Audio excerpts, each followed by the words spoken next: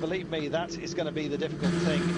Knowing when to come in. The pit window opens after only 3 laps. This one does not count. They've got to wait 3 more laps, don't forget. And as soon as that happens, so I'm wondering whether this one does count, whether they will come in on 3. We'll see that in just a moment's time.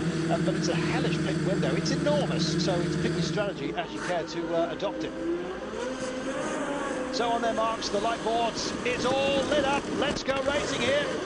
Underway, nice and tidily. Oh, and that's another problem as well. I think it's Pantano in difficulty, and everyone has gone clean and past him, thank goodness. And Kovalainen's got an absolutely brilliant start here. He's slotted in nicely in front of Bruni. Everybody else is side by side, and we're underway, Jamie. Thank goodness as they start the rise here at Monte Carlo. We are underway. This one will count, and despite the stoppers there on that, oh, it's Pla as well, and that's a nightmare, an absolute nightmare. The yellows are flying, but we are racing nonetheless.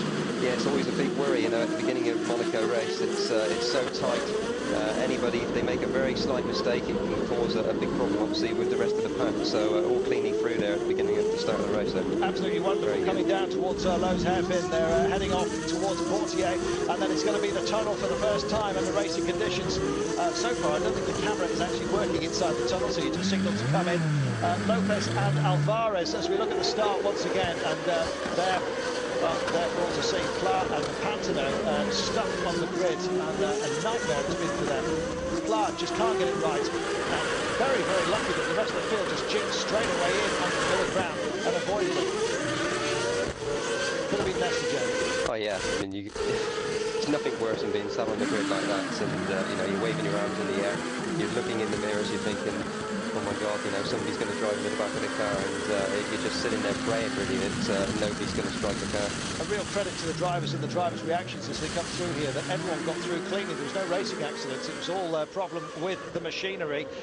It has caused difficulties. A little bit of a lock-up there by the leader. He's been pressured by Bruni, and that's nice to see at this stage. I think this was earlier on at the start, I have to say. Replays just spinning their way through on our monitors, and forgive us for that. Amazing how compressed they were right at the start.